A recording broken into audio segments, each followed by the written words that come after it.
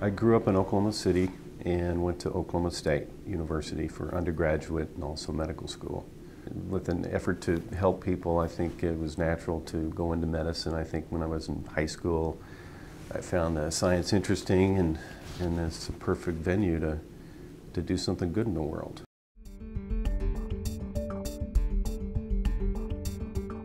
I was one of those kids that was always working. I was mowing grass by the time I could push a mower.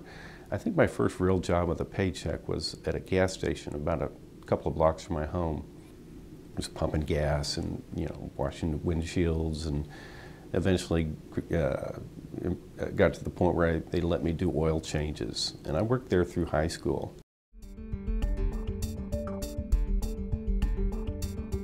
Well, I've just found it interesting. During medical school, we studied neuroscience and the neurological systems of the body, and there was a notion that it was sort of the last frontier in medicine. You've got other systems like the heart. It's a muscle, it pumps blood, but the brain is different in that there were diseases that we've known about, but never really knew why people would contract these illnesses and diseases. There have been new medications for migraine, for example, for stroke, ALS, Parkinson's disease, and it's really been exciting to have things to offer patients that we really didn't have before.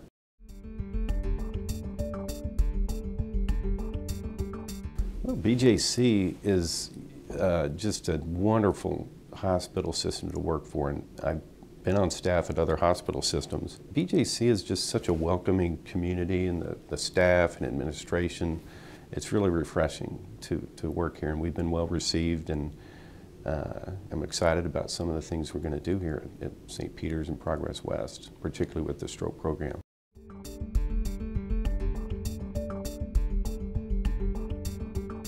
There is a stroke program where Barnes St. Peter's will be a level 2 center, meaning that we can take patients, give them the clot-busting drug, and care for them here in the ICU or the general medical floor. Progress West is going to be involved also, where they'll be level 3.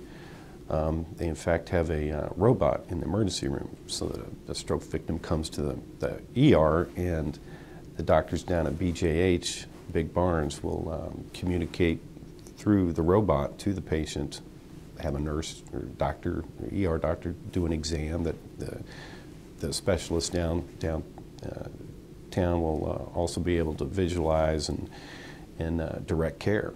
And then, of course, if there's a patient that requires even further care for the stroke, we can have them flown to Kings Highway at Big Barnes, and the doctors will receive them there and care for them with some of the latest cutting-edge technology that's available in the world.